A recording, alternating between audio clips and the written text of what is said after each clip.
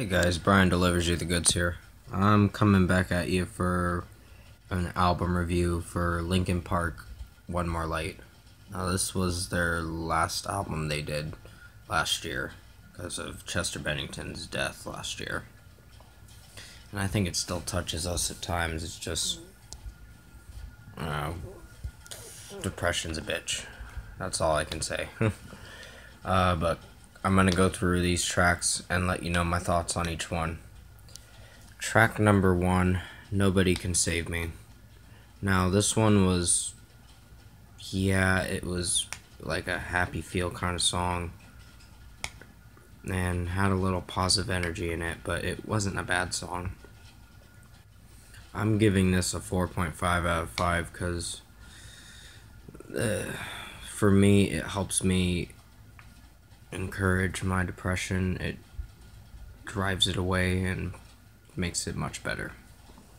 It like cures it a little bit, but to the point where I'm fighting that good fight. So Nobody Can Save Me is gonna get a 4.5 out of 5.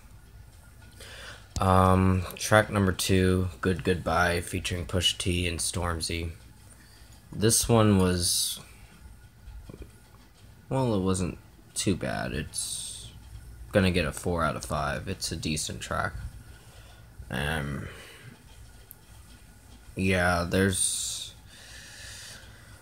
The pop sound they went for in this record kind of threw a lot of people off last year and all that, but it wasn't as bad. I don't think it's a bad record. It's just you got to get in the groove of this album and feel the flow. That's kind of what they were going for, just to bring positive energy in this album, and that's not a bad thing. So track number 2, Good Goodbye, is gonna get a 4 out of 5 because it was decent. Track number 3, Talking to Myself, that was a good one. Like, everyone feels like they're talking to themselves or at times, but honestly for me it helps me cope. It sounds crazy and all, but it helps me cope with what I go through. And for the song itself, I actually like the lyrics. I like the melody. The guitars in it are good, and the drums are pretty good too. They did an excellent job with this, so I'm giving it a 5 out of 5. Track number 3, Battle Symphony. Now, I love this song. I don't care what anyone says, this song is my favorite on this record. One of my favorites. I'm giving this a 5 out of 5 because I felt it brought enough energy to make me feel better about myself that way. Because I'm putting on my armor and fusing it back together. It's kind of that way. So 5 out of 5 for this one. Track number 5, Invisible. This one's gonna get a 4.5 out of 5. The melodies are fine, just the flow of the song's good. It's a solid track. It's just, it's not their per se best track, but it's solid. I don't want to sound like I'm upsetting Linkin Park fans. I'm just giving my honest opinions and trying to be nice about it. So, yeah. Track number 6, Heavy. This one's pretty deep. I don't really like this song. I'm gonna say it. I don't like this song, but I like the message behind it. That's all I can tell you. The message is about someone who's fighting with their demons and feeling like they are holding on to something heavy. So it feels like there's a big weight on your shoulders that you can't let go. And I understand. It's not easy. It's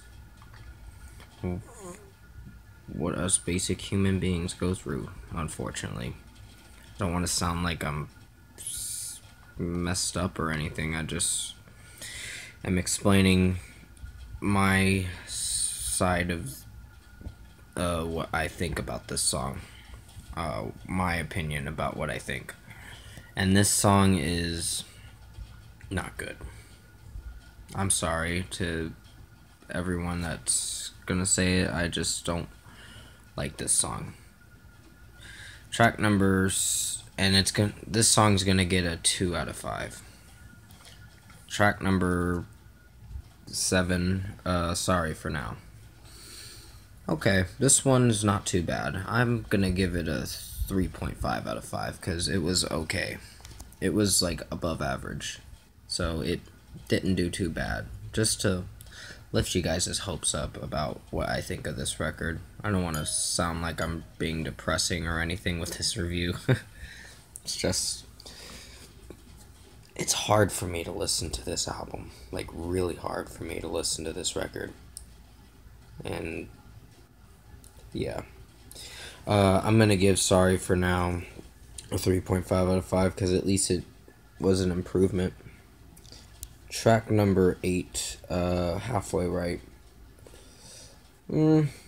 I actually did enjoy it, but yeah, it's an okay track. I'd give this a 3.5 out of 5 because it's entertaining and it does bring a lot of positive energy. It's that positive energy kind of album, so if you hear it, you just are gonna feel good about yourself listening to One More Light.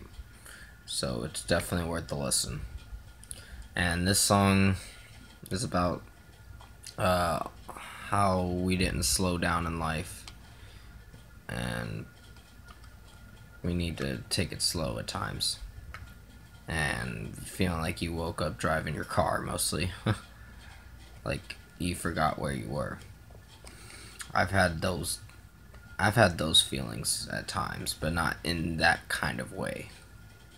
I don't want to say why.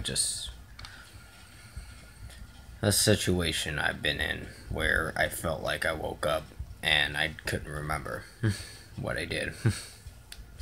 It felt weird. But also it was a relief because I'm an overthinker and it puts a lot of stress on my body.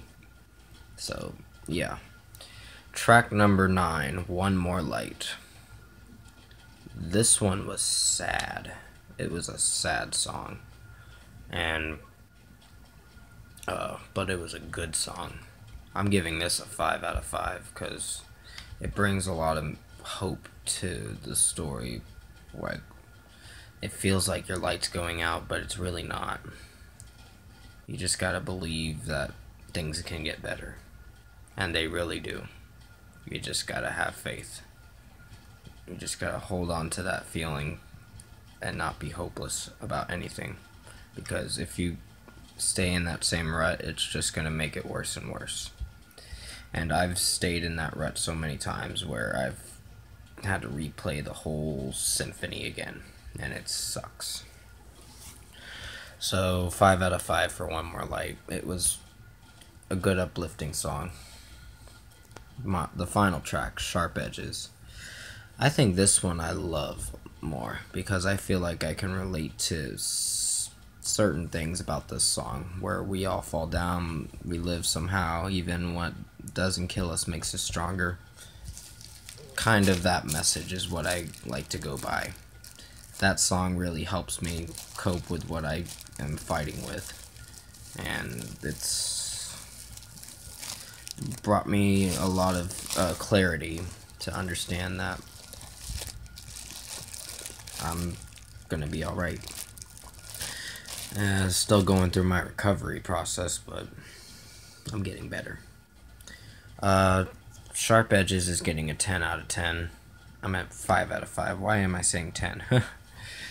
I'm so used to rating albums more than rating tracks, so my apologies on that. I'm giving this a 5 out of 5. I actually like this song. And that is going to be the end of this album review. I'm giving this album a 6.5 out of 10. Sure, there are a lot of positive feels about this album, but is it as bad as everyone thinks it is?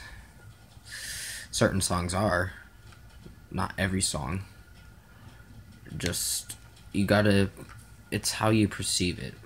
That is, when you look at it in a negative way, you're gonna get a negative response. If you look at it positively negative, it makes it a little better, but also can cause problems. But if you look at it positive and listen to some positive music, you can come to really like this album. And I do like this album.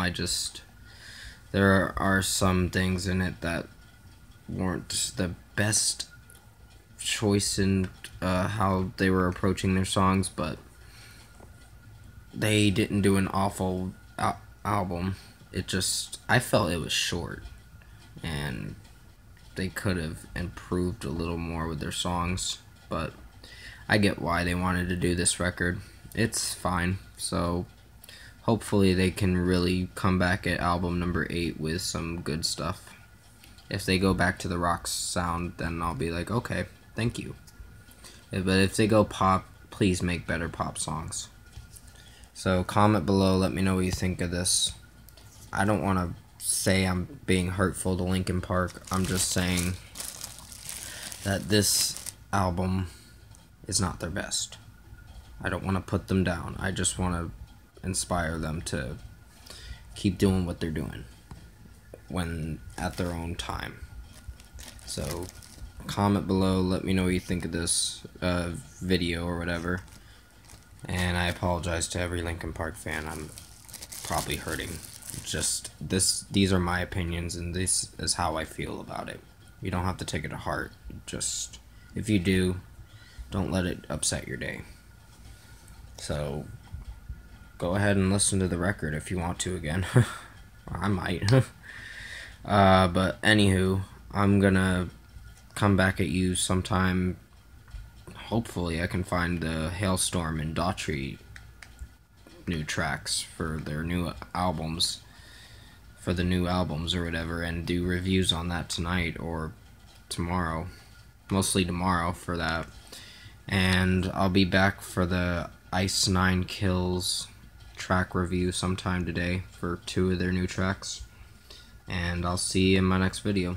Take care.